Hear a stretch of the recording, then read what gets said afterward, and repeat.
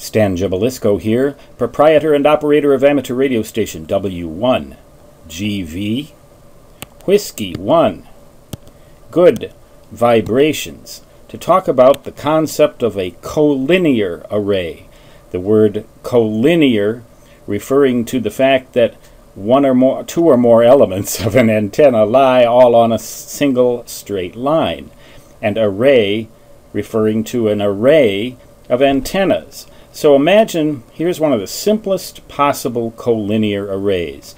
Two half-wave dipole antennas placed end to end. And imagine that these ends are within millimeters of each other or inches of each other, so that the current distribution on here looks like that. That's a collinear array if you place the two elements in a straight line, if they are both straight to begin with, and that's another criterion for collinear, is that the elements all have to be straight line elements. They don't necessarily have to be fed in the center, but they all have to be straight line elements. So what we have here basically is a two-element collinear array. A very simple example. Now there's another way to get this effect, and that's to operate a half-wave dipole antenna on its second harmonic frequency, that is twice the fundamental frequency of the antenna. And if you do that with an ordinary dipole antenna, ordinary half-wave dipole antenna, suppose that the antenna is cut so that it is 1/2 wavelength at 7 megahertz. That would be about 66 feet from end to end. If you operate that thing on 14 megahertz, what you're going to get is a current distribution that looks just like the one I drew before. And again, you will have the exact same, in effect, the exact same two-element collinear array. Now, of course, you can place dipoles end to end in multiple fashion.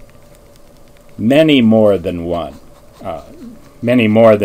pair of dipoles.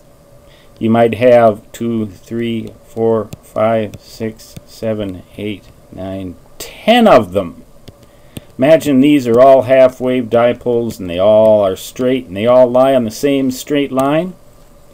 And what you have here is a 10-element collinear array. And maybe you've seen some of these vertical collinear arrays for VHF that look very much like that, except that they are tilted on their side so that they produce vertically polarized signals. You've seen a mast, and then you've seen antennas that look like this. You ever seen those? Those are collinear arrays too. Now, they don't necessarily have to be dipole antennas either. You can have collinear Yagis. Imagine, for example, a Yagi antenna, 4-element Yagis, placed side to side like this. I'm drawing this in perspective now. Suppose that you have 4 of them, and the maximum radiation is more or less right at you or coming right underneath you like that. These are the booms of the antennas, and the 4 elements are all lined right up so that the reflector in each antenna is in the same line as the reflector of all the others. The driven element, which would be this one, they're all lined up in a single line. Director number 1 right here, all along the same line, and director number 2 for each antenna also all along the same line. That too is a collinear array. So you can do that with a lot of different kinds of antennas. You can do it with phased end fire arrays. You can do it with a lot of different arrays as long as the elements are straight lines. Now, for example, then if you have a loop antenna like this, full wavelength loop, You can't make multiple full wavelength loops into a collinear array. You could place them so that they lie in the same plane and side by side to each other, and then you might get the same basic effect as you would get with a collinear array of dipoles. But a better word for this, although I've never heard this term used, would be coplanar array. A coplanar array of loops. And you can do that with quad antennas as well.